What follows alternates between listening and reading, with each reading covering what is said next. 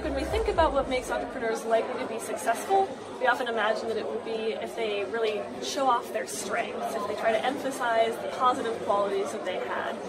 My thought was that some flaws might actually be able to make entrepreneurs more compelling by actually increasing the extent to which we feel a social connection with that entrepreneur. This was a question that I wanted to test in my research. So what we found is that flaws that actually help to span social distance between two people, what I'll call bridging flaws, something like insecurity, actually helped entrepreneurs to connect with investors who themselves felt like they struggled with insecurity.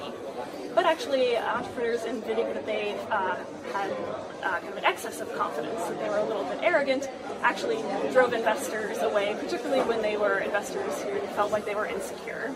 It's important to know your audience. The disclosing flaws can be helpful if they build a social connection between two people, but if they fail to do so, then they could actually backfire. So rather than just openly disclosing all flaws, you should be thoughtful about which flaws you're disclosing and whether they help to build that positive social connection.